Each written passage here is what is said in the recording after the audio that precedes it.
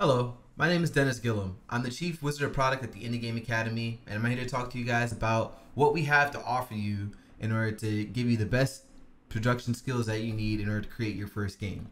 So you want to become a game producer? Well, you've come to the right place. But first, here's the agenda. For those of you who need structure in your lives, this is the order in which I'm going to talk about what it means to be a game producer, and hopefully by the end of this, you either feel very inspired to want to take the path on organizing teams and produce, or you think this is not for you at all and possibly design or testing is a better choice for your career.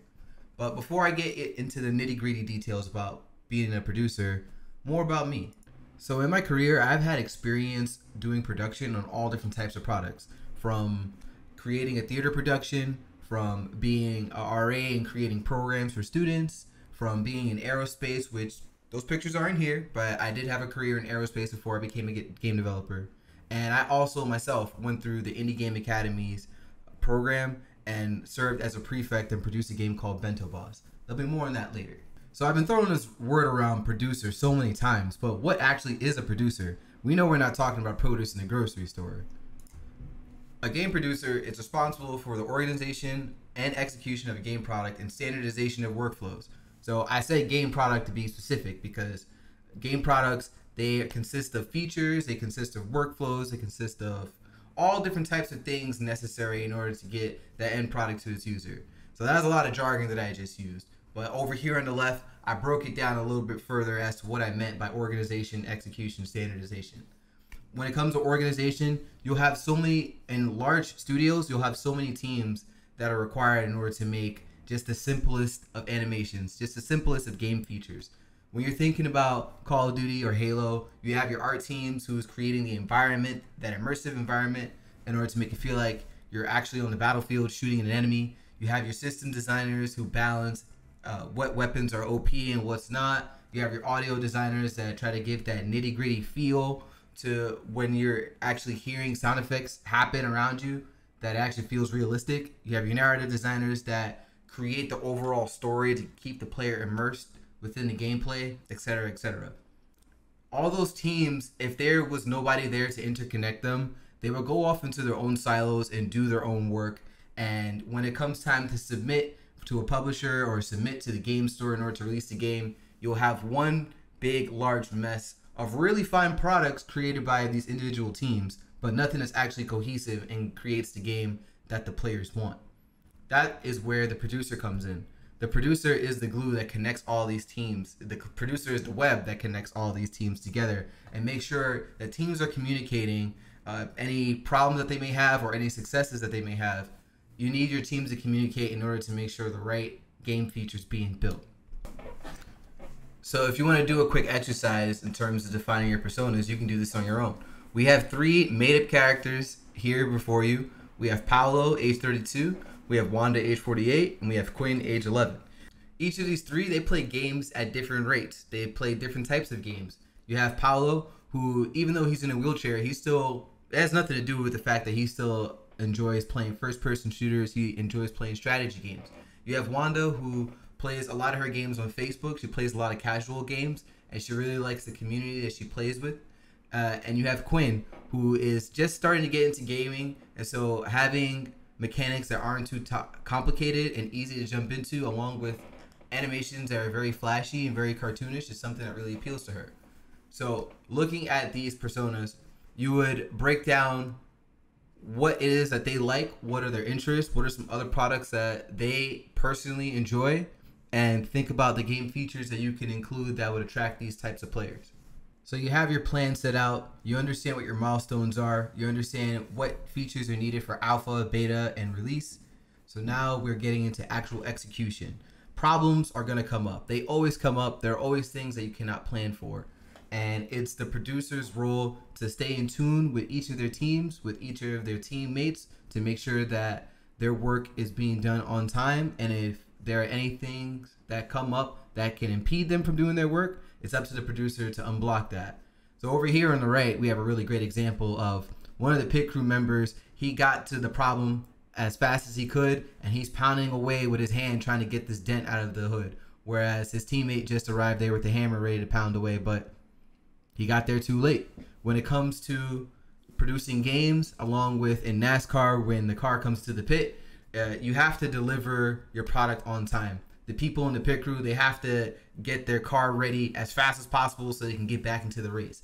Similar to a producer, if there's an issue that comes up, you would like to unblock it as fast and as efficiently as possible so everyone can get back to work and so that your game is delivered on time. Looking at the timelines that you have to juggle, you have to see, are people doing too much work? Are there people who are doing not enough work? You want to make sure that your team isn't overloaded so they don't burn out and then go somewhere else, because the cost to replacing people can be pretty high. All those skills that are gained, all the knowledge that is gained from developing a game, if you have to put somebody there who has no knowledge of the game at all, it will take them a little bit of time to catch up. So you want to make sure that the people who are working, they are comfortable with what they're doing and they're unblocked and they're having a good time. And is there enough manpower to get it done in the first place? Because if there isn't, then you as a producer will have to step in and fill in the blanks until help can arrive and you become unblocked and you can get back to overseeing the project. So before I continue with more examples and more text boxes as to what it means to be a producer, how about I just show you guys a practical example? So during my last cohort with IGA, when I was a prefect, we as a team in House Warrior, we decided to create a mobile casual game. For 2021 and 2020, there was an explosion of casual gamers, explosion of people who play mobile games, and the demographic that those platforms appeal to the most are women between the ages of 18 and 35. Because we had women between the ages of 18 and 35 on our team, they talked to us about they talked to the team about what it meant to game when they were younger and the type of games they like to play. We didn't have a lot of experience in our team in creating games, so we wanted to create something simple and something that we all as a group enjoyed, which we didn't really know it at the time, was that we all enjoyed playing dress-up games. We all enjoyed character customization, and we wanted to implement something that had those type of features. A lot of people during the pandemic, they took up cooking, and we thought that if we created a game where you could make a plate similar to as you would do on Instagram, where you would have a really beautiful plate and then take a picture of it, share it with your friends. If we can create a game that replicated that without you having to cook food, you just put really good looking food on a plate, then it could possibly be a big hit. And so we decided to experiment with that. So here is the intro to Bento Boss.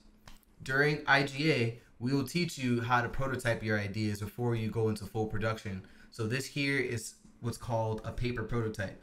We actually went into Google Slides, we found images of food, we created a fake bento box, and we created a little game to see how fun is it to actually create your very own bento box with the food that was given here.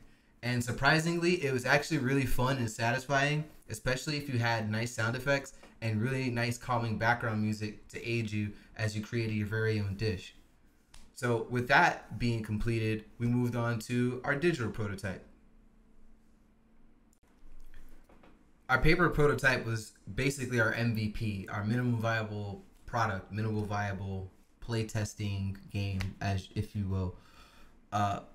Because we had the basic features down from our paper prototype, we were able to map out what would be needed in order to create the digital prototype, which is going to be in 3D.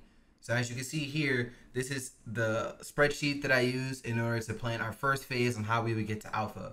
I divided it up into the art assets, player controls, and UI that we needed. We needed audio, and we needed features for the community so they can share their work automatically with the touch of a button. But for the MVP, for the digital prototype, that would have been way too much work. So we just broke down the absolute bare minimum features needed in order to decorate your bento box in 3D.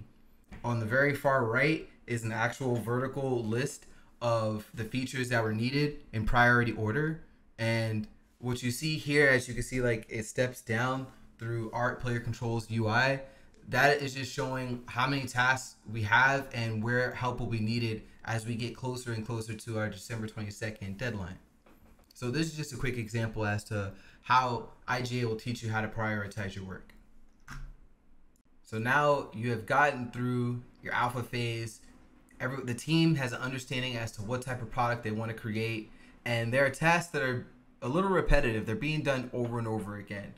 At this point, as a producer, it's time to start standardizing some of these processes. When you have tasks that need to be repeated, it needs to be put down on a document so that way, in case the person who's responsible for that feature being built is out, we're human beings. Sometimes we get sick. Sometimes we have other priorities. Sometimes we want to go on vacation and we need a day off. If that person is out, you as a producer are responsible for making sure that that work still gets done and that someone is able to step in and take over for that person who is out. And you can handle that through good documentation. It's also the role of the producer to ensure that the teammates have enough capacity to complete the work that's being assigned to them week over week.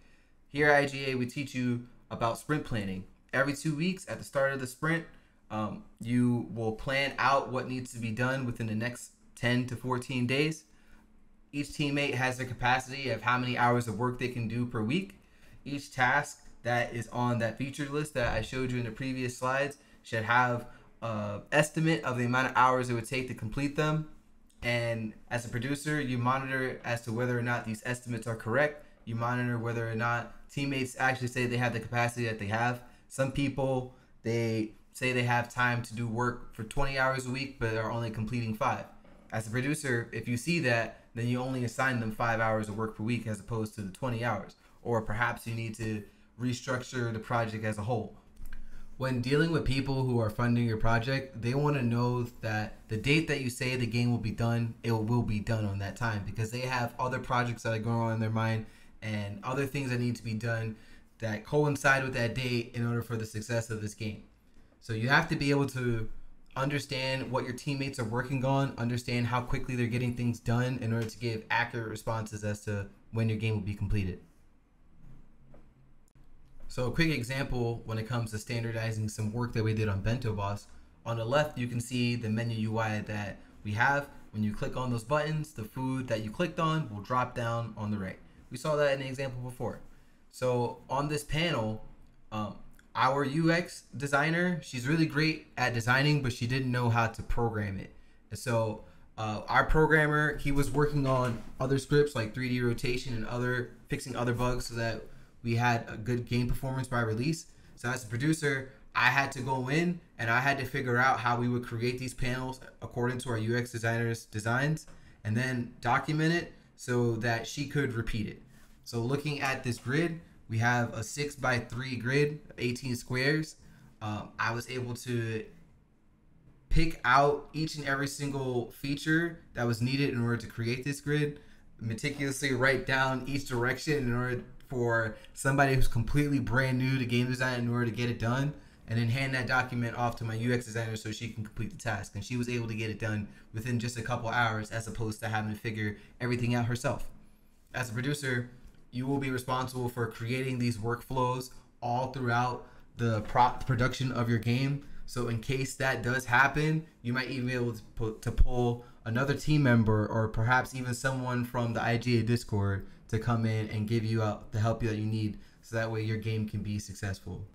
So to summarize this presentation, you have to know your players, know your team, and know your product. It's great that you want to create a Stardew Valley Metroidvania type of game, but is there an actual audience who's available who will pay money to play that? That's something that you have to investigate and something that you have to be aware of when producing your game. You have to know your team. You have to know the experience of your team and understand how quickly that they can get work done. And it's not something that you can just guess off the top of your head, but you have to allocate the right amount of time in your schedule to experiment, to iterate, and then to actually get work done once the team knows what they're doing. And you have to know your product. You have to have an understanding as to how things are put together so you can give accurate time estimates to your stakeholders who are funding your projects. And execute, execute, execute. You have to make sure that your team has the morale needed in order to get work done. And when they do a good job, let them know that they are. I hope you guys enjoyed this presentation about game production. And if you would like to hear more about me, if you'd like to speak to me, feel free to reach out to me at my LinkedIn or Instagram below. This work right here was not created by me, but produced by me in collaboration with 4 other artists. And I hope you enjoy the presentation.